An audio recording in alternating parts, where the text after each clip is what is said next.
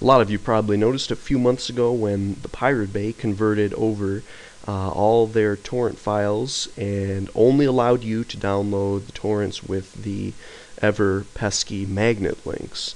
Thankfully, the good people of userscripts.org have discovered a solution to the problem in the form of a couple Greasemonkey scripts here that can help remedy that.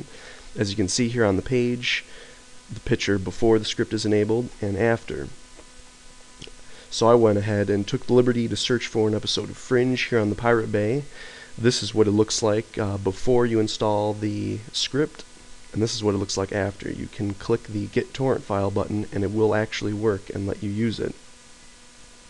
Just a quick handy tip I thought you guys might be able to enjoy. There's also another variation on it by the Damager, which gives you links to several other sites that have the same file.